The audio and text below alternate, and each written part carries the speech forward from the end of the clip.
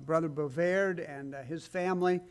His mother had a stroke this morning, and so let's be remembering them in prayer, if you would, please.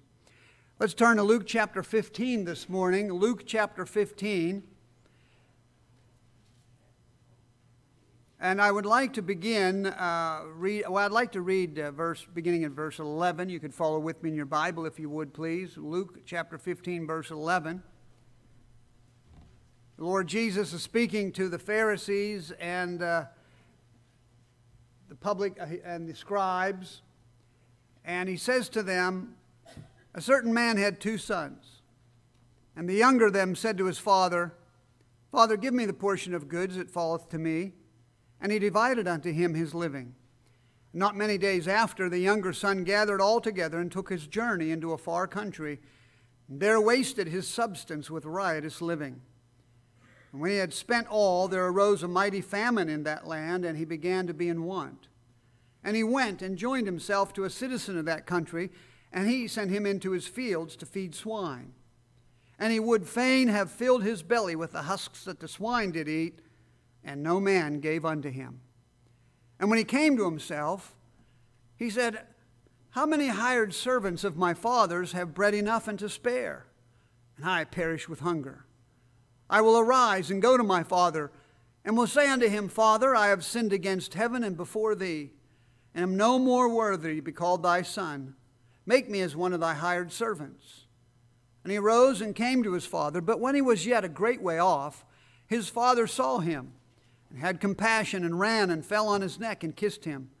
And the son said unto the father, I have sinned against heaven and in thy sight, and am no more worthy to be called thy son.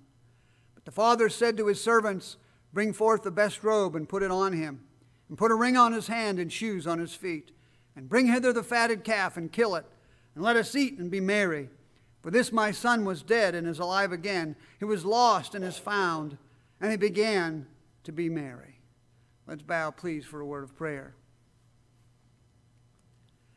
Father, how we rejoice when we sing those old hymns of the faith. We rejoice in the truths that they carry. And Father, we rejoice in the fact that they apply to us who have trusted Christ as Savior. Father, we rejoice when we read the Word of God, the inspired, inerrant, infallible, and immutable Word of God. Thank you for this Word that can be an objective truth to us so we can know the way. I just pray, my Father, now as we have this service, that by your Holy Spirit, you'd open the lips of your servant to speak in the heart of every person to receive with meekness the Word of God.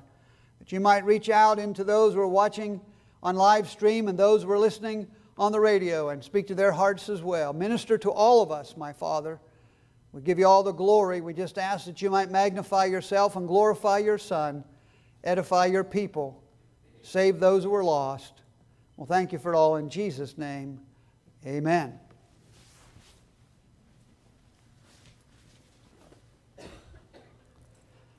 This, of course, is the famous parable that has become known as the parable of the prodigal son. The word prodigal has different meanings. Number one, it means spending money or resources freely and recklessly. It means to be wastefully extravagant. The second meaning is this: having or giving something on a lavish scale. Now keep in mind that the word prodigal is not used in the Bible. Prodigal is a term that has been applied in an attempt to describe the actions of the younger son who left the father's house. But according to the definition of the word, there are actually 2 prodigals in the parable. Number one, there is the prodigal son who spent his inheritance in riotous living, wastefully and recklessly. But then there is the prodigal father who gave a homecoming for his son on a lavish scale. The prodigal son spent all his resources on himself, but the prodigal father spent lavishly on someone else, his son. One was selfish and the other was selfless. One was out of pride and rebellion, the other was out of love and out of joy. Though this parable is called the parable of the prodigal son, and comments and attention are usually placed predominantly on the son, it is more a parable about the Father, I think, than anything else. It is the character and the compassion and the concern of the Father that shines out through this parable like a veritable beacon of hope to everyone that reads it.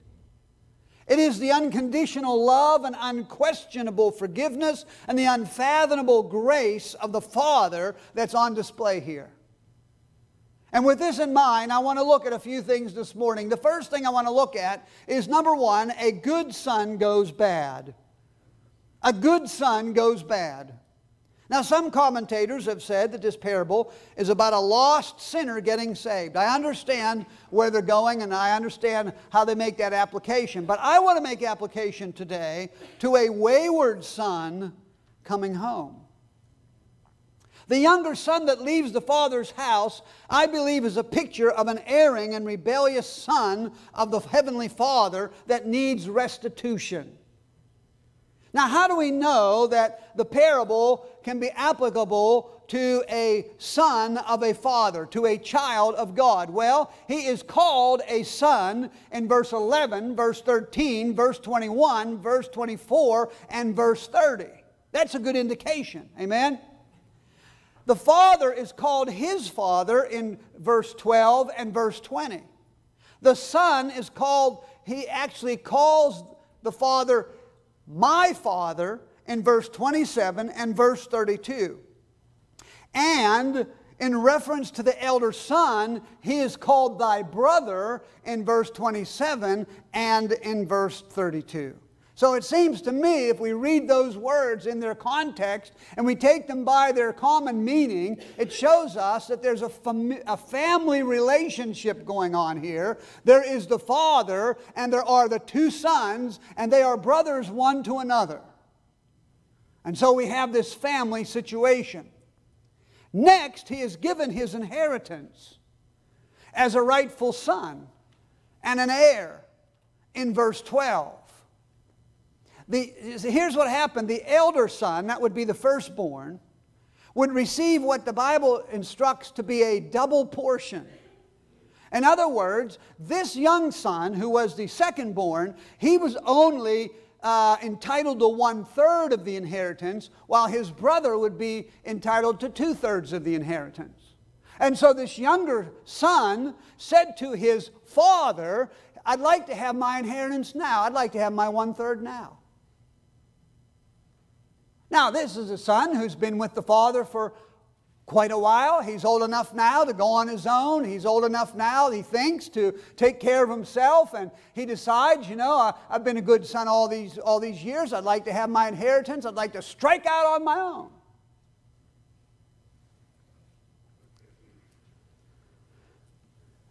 I believe that since a lost sinner cannot call God Father, and that no lost sinner can claim any inheritance among the children of God, and since no lost sinner is part of the household of God, and since no lost sinner is called brother by the born-again ones, and since no lost sinner is ever called by the Father a son, in conclusion of those facts, we could say that this is indeed a parable of a wayward son who has left the house of the Father and has struck out on his own. But then there's somebody who will say, what about what the Father says in verse 24 and verse 32? So let's go there and look at that. The Father, on receiving his son back, says this, for this my son was what? Dead and is alive again. He was lost and is found, and they began to be married. So some people look at those two words, they see dead and they see lost, and they say, well, it must be referring to a sinner who's lost and on his way to hell. Well, if you took the time to look the Greek words up for the words dead and the words lost, you'll find that the dictionary says that they can be used either literally or figuratively. And I propose that the Father in this passage is using them figuratively. Why? Because the Son was never literally dead, and the son was never literally lost. The son always knew where he was, and he always knew where his father was, and he always knew how to get from where he was to where his father was, so he wasn't really literally lost, but he was figuratively lost. The father had lost him to the world.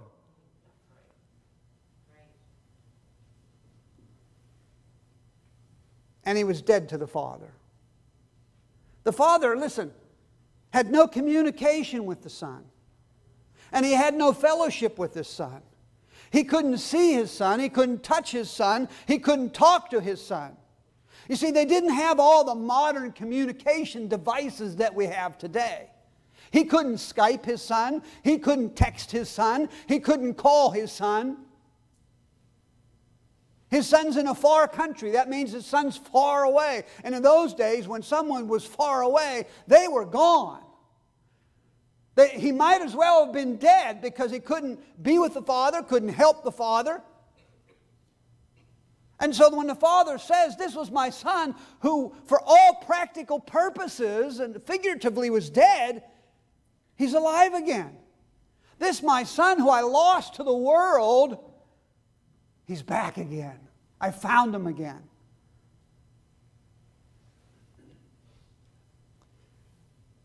He was a good son, gone bad. It happens. Christians can get all starry-eyed toward the world and all the dainties and goodies that it dangles before their eyes. The world is full of empty promises, which it makes, but it cannot keep. The world doesn't mind lying to you because it's the world. Many a Christian has felt that the rules and restrictions of a loving father are onerous and has set out to free himself from the loving restraints and kind wisdom of their father who only wants to do what's best for them, and then they become entangled in the world's wicked web of deceit and destruction. I know how it is as a young man. I should say, when I was a young man. You know, I always wanted to get out of the house. My dad was cramping my style. I mean, I wanted to get out of there. At that time, I wanted to grow my hair long. That was rebellion in those days. It still is, by the way. The Bible says it's a shame for a man to have long hair. And so I wanted to get out from underneath my father's thumb and out of his rules, and I didn't like his restrictions, and I thought he was old and he didn't know nothing. I know how it is. Just because a person gets saved doesn't mean they still don't have some of those natural desires that go on. Many a Christian has wanted to get away from the rules and regulations, but I want to tell you something, friends, you never get away from rules and regulations. I don't care where you go, I don't care what you do, you're going to be under rules, regulations, restrictions. You say, not me, I'm going to live the way I want, I'm going to do what I want to do, I'm going to say what I want to say. Yeah, you'll go to jail, and then you'll be really under rules and regulations. Amen? I mean, this world tells you how fast you can drive. Amen? That's right. It tells you how much taxes you have to pay. That's right. I mean, there's all kinds of restrictions out there. This young man had everything going for him there in the father's house. But he could not see it or appreciate it until he lost it. Isn't that interesting? We talked about that a little bit in Sunday school. We take so many things for granted until we lose it. And young people take sometimes their homes and their parents and the provision so for granted. Until they have to go out on their own, they go, man, I didn't know it was going to be this hard out here. Kind of like President Trump. You know what he just said? He said, I didn't know it was going to be this hard being president.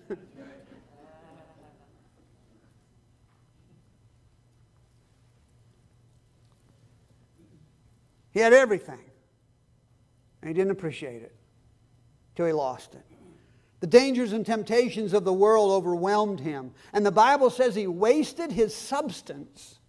with riotous living in the far country. I'm sure when he got that third of that inheritance, he felt like he was the king. He felt like he was a millionaire. I mean, his pockets were full, and he was just full of himself. Amen? And he's going to go down to the far country, and he's going to show what's going on down there.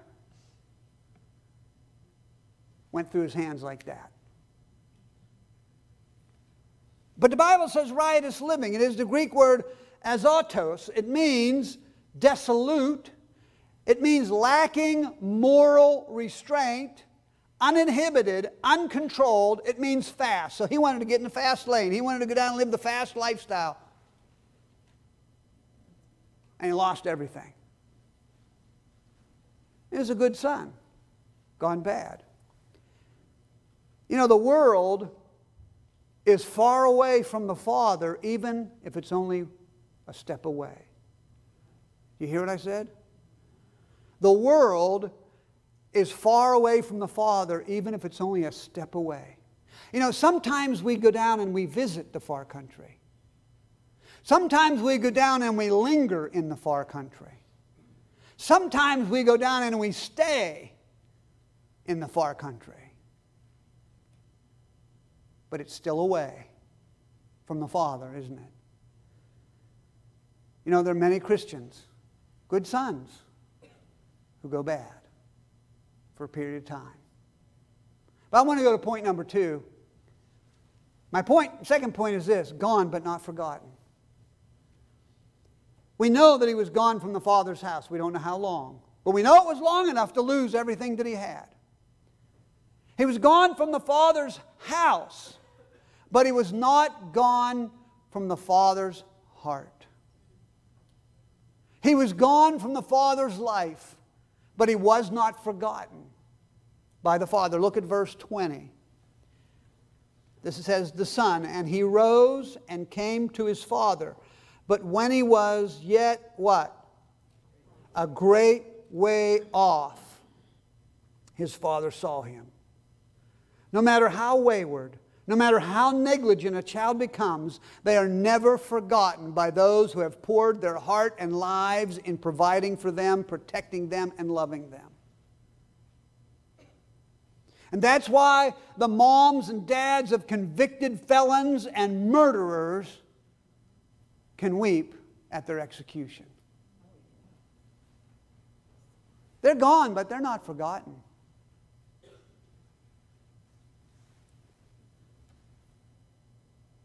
You know, it's a great heartbreak when that son or daughter whom came into the world so helpless and so vulnerable, who depended on you for everything, who depended on you literally for life itself, turns and walks away.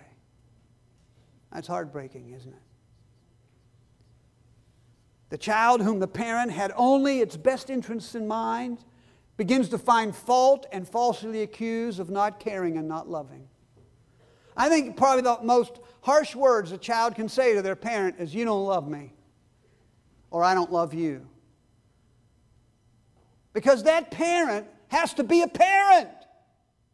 And being a parent means you have to say no, and you have to discipline, you have to put rules, you have to put restrictions, you have to teach, you have to admonish, you need to correct. There's a lot of stuff that goes into being a father or a mother that children don't understand and they don't like. And sometimes in their foolishness and in their immaturity and in their sinfulness, they say, "You don't love me." And that goes like a knife into a parent's heart, amen? Or, "I want to leave. I'm sick and tired of you. I'm tired of this place. I'm out of here." Wow. I've just tried to do everything I could for you. I've been trying. That don't count. It happens. But that child is never forgotten, but is ever on the heart and mind of the loving parent. Amen? Look at the father in verse 20. It says he sees his son a great way off. So what does that tell us? The idea here is that the father, who represents God in the story, was vigilantly looking. He was peering into the distance, looking for the slightest visage of his returning son. Now, he saw him a great way off. That means it seems to me that it's indicating to us that he went out there every day and looked down that road as far as he could. Maybe he's coming home today. He never forgot that son. I'm sure the son had forgotten him for a while.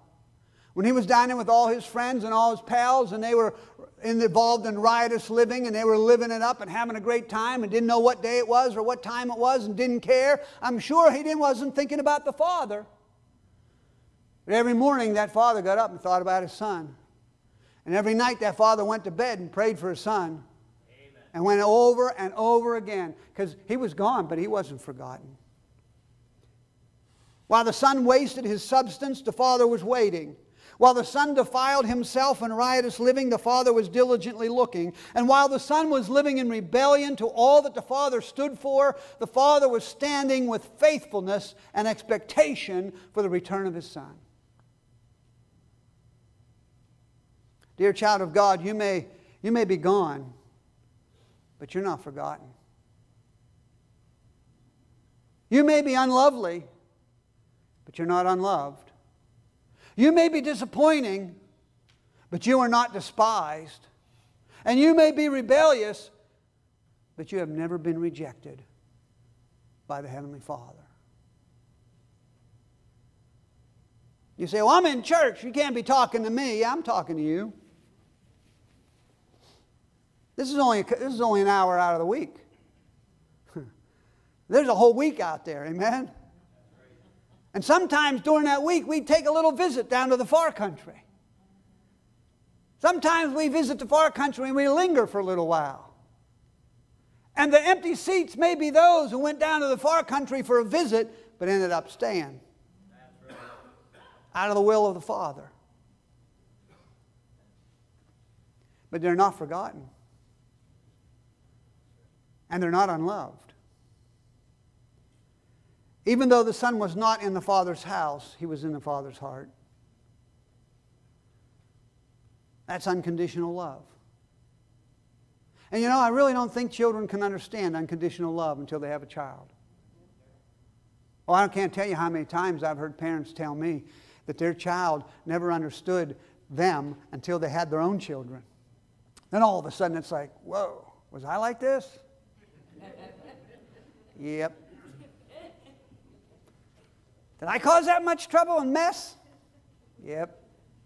I didn't say things, yep. So point number one is a good son gone bad. Point number two is gone but not forgotten. I like point number three. And it gives me a goosebump. My third point is God runs. You know, it's sad how we get to such strange ideas about God. Like, how about the idea of God with a club? How many people live their whole lives under this image of God in heaven with a great big club, and He's just waiting for you to step out of line so He can whack you with that club? Boy, that's a terrible way to live your life. That's not the God of the Bible. Or how about the God will get you for that kind of thing? You know? Well, God will get you for that. Like God's just waiting to get you. If I read my New Testament, I see God waiting to bless you. This father was waiting to receive and to forgive. He wasn't waiting as soon as that son came around the corner and said, "It's about time you get home, boy." Boom!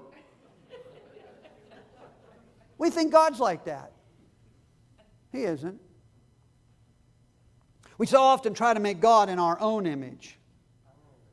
But you see, we're sinful and flawed and marred. He is not. We are limited to our own short-sightedness and our own selfishness, but He is not. And we're quick to anger, but the Bible says He's slow to anger. And what I want to see most clearly today is that the Father, listen to this, He ran to meet His Son. He ran to meet the returning Son.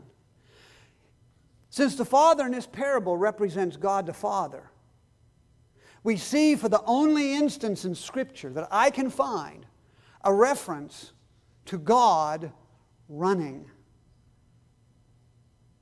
That just makes me want to go, woo! God, I can't find Him anywhere else in the Bible running. But I find Him running here. He runs to meet the returning Son.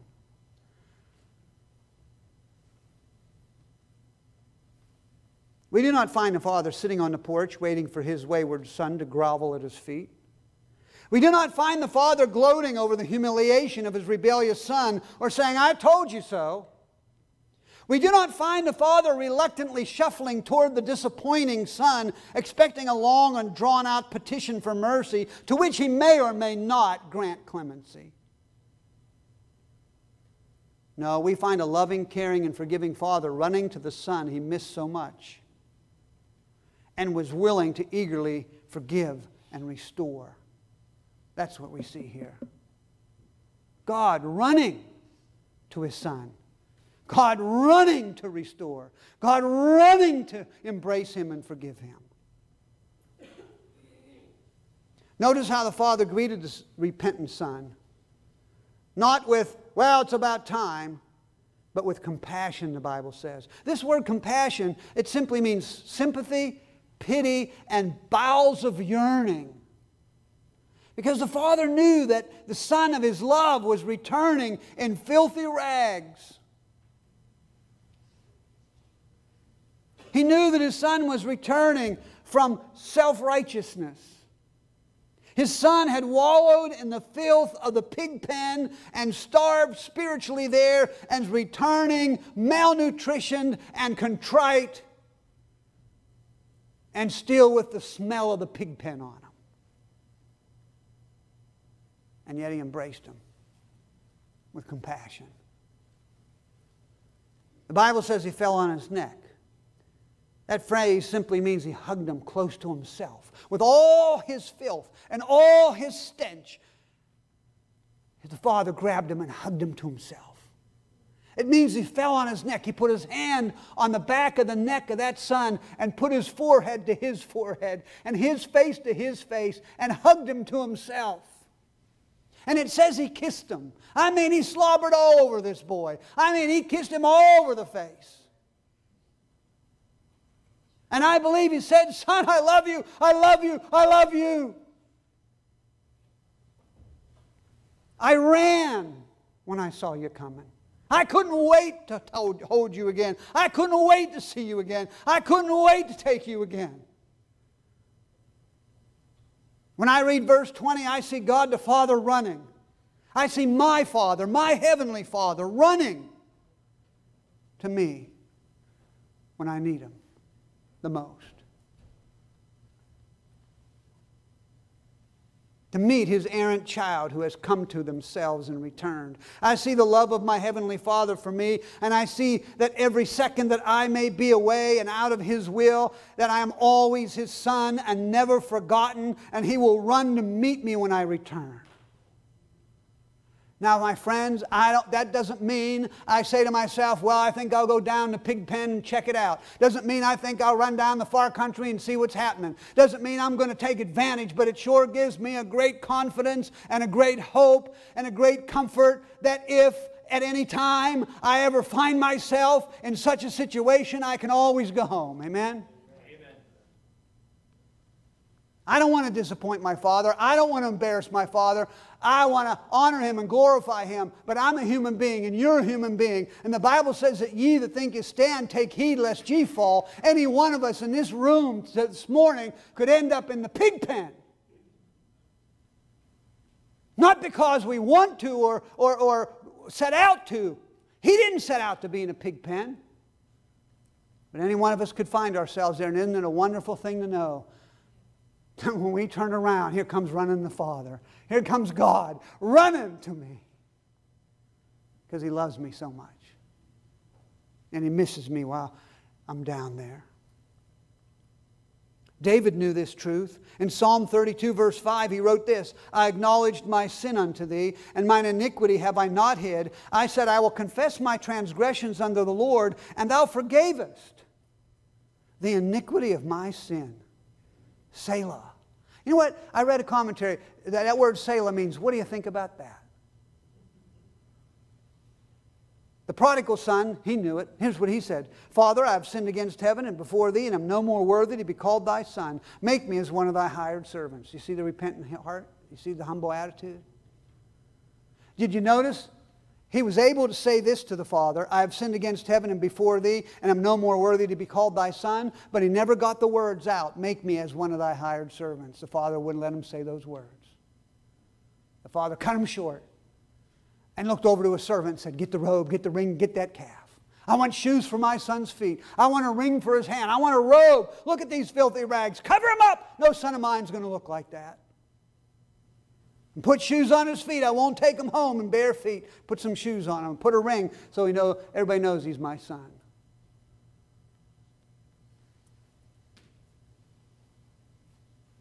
The Father restored his son to the position he had before he left. He didn't drag him before the rest of the household and say, hey, look at this. This is what happens to you when you don't listen to me. This is what happens when you leave. This is what happens. Mark my words. Look at him now. He covered him up in a robe, put shoes on his feet and a ring on his hand.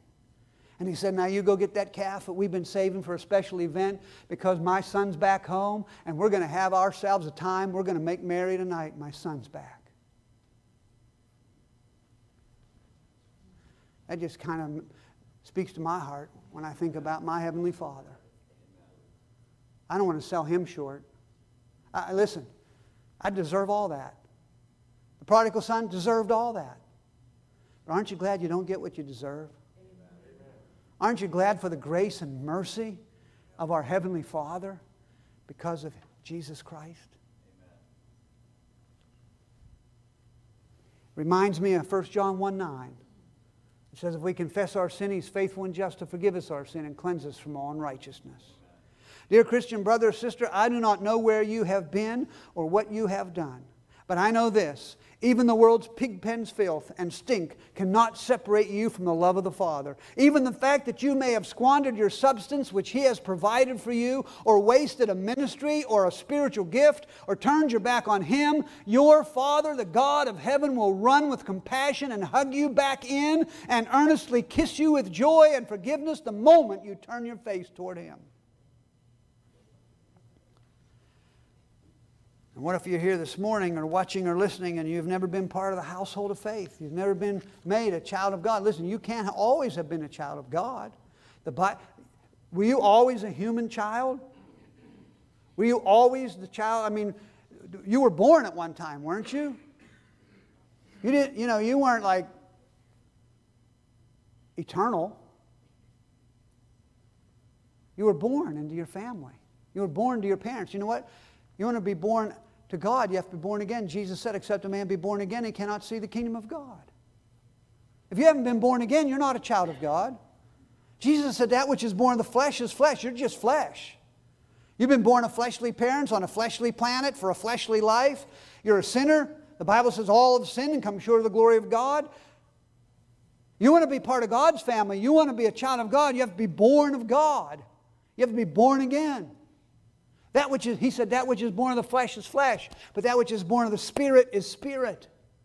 The Bible says God is a spirit.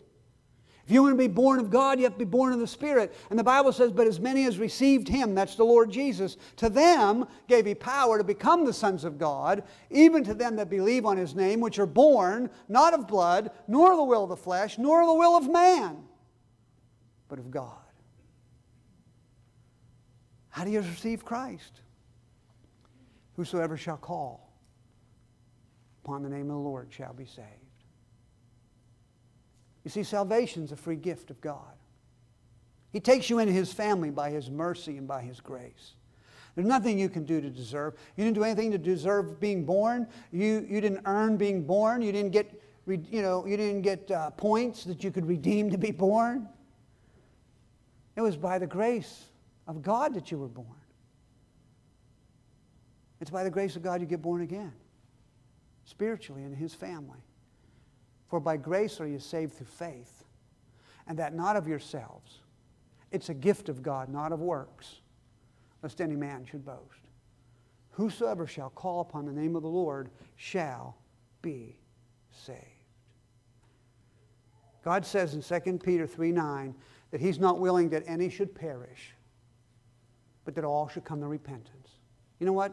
God wants you to be part of His family. He wants you to be a son. And once a son, always a son. And when you fall, He'll be there to pick you back up. And when you stray, He'll be there to welcome you back. God wants you to be part of His family. That's why Jesus came. Let's bow for a word of prayer. Our heads are bowed and eyes are closed. What a father in this story. Willing to forgive and restore the repentant son who came home. Maybe you're here this morning, maybe you're watching or listening and you're a born-again Christian. You know you're a child of God. Raise your hand if you're here. If you're sitting here, just raise it. Just say, yes, I'm not ashamed of it. Want the angels in heaven to know I'm a child of God. Thank you. You can put them down. Then let me ask you this. Are you where God wants you to be, doing what God wants you to do? Or have you found His rules and restrictions onerous? Are you down in a far country just for a visit? Are you lingering?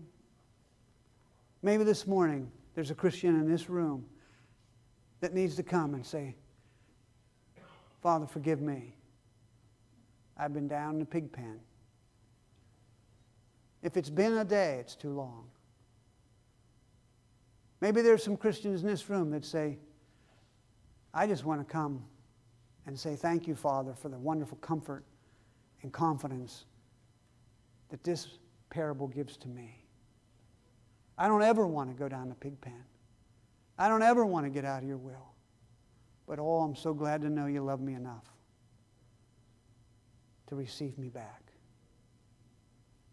Maybe you're here today and you've never been born again. And you say, I'd like to be born again. I need to be born again. I want to have Christ as my Savior and God as my Father. Well, my friend, you can receive Christ as your Savior right where you sit in the privacy of your own heart and mind. It's not something you do. It's something you receive. You receive the free gift of eternal life by receiving Christ as your Savior. Maybe you'd like to pray right there where you sit. I'll help you with it if you want me to. And you'd like to confess your sin to God and trust Christ as your Savior. And if you'd like to do so, I want you to look up at me and I'll know that you want to pray and trust Christ your Savior because I'll see you face to face. And you just keep looking at me until I see you and our eyeballs meet and I'll know that that's your desire. We'll pray together. You can become a child of God right where you sit. You say, is it that easy? No, it was hard.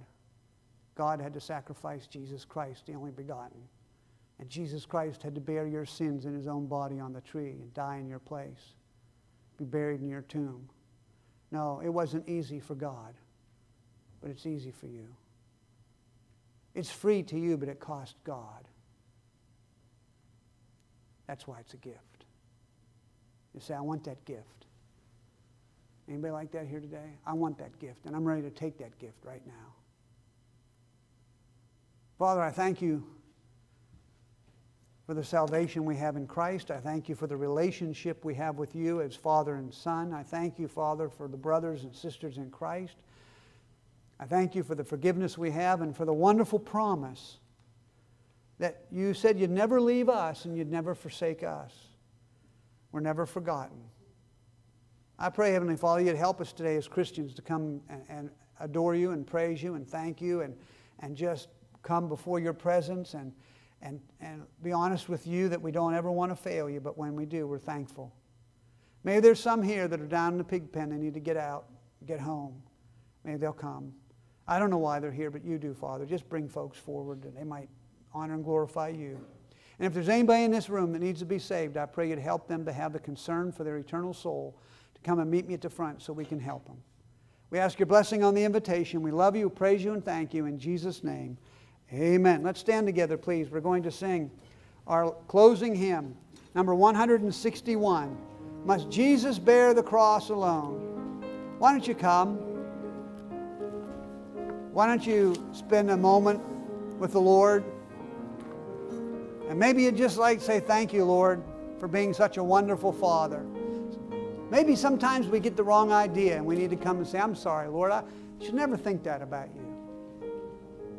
Maybe you just need to come and say, I've got a little bit of the pig pen on me. I need to get it cleaned off. Why don't you come? We're going to sing that first stanza. If you need to be saved, you come and see me, all right, as we sing. Must Jesus bear the cross alone, and all the world go free? No, there's a cross for everyone, and there's a cross for me. The consecrated cross I'll bear, till death shall set me free, and then go home, my crown to wear. It's a crown for me. Upon the crystal pavement down, at Jesus' pierced feet, joyful I'll cast my golden crown, and his dear name repeat. Oh, precious cross, oh, glorious crown, oh, resurrection day. The angels from the stars come down, and bear my soul away. I can't think of many more precious pictures than a Heavenly Father who will run to a returning child. That's an awesome picture. Thank God for who He is and what He's like. Amen. Mike, would you close us in prayer, please? Lord, thank you for the position that you've given us as your sons, Lord, and thank you for allowing us to become your children. And Lord, if there's anyone here that still doesn't know you as their Savior, Lord, please just help them not to be able to feel comfortable, Lord, until they accepted you as their Savior there, and acknowledge that need, Lord. And Lord, thank you that when we do go away from you, Lord, that you're waiting to run back to us, Lord, not to fall on us harshly, Lord, but to fall on us lovingly. And Lord, please just help us as your sons not to walk away, Lord, and help us to stay close to you where you want us to be, Lord, and help us to walk close to you daily. We pray this in Jesus' name. Amen. Let's close with one verse of 660.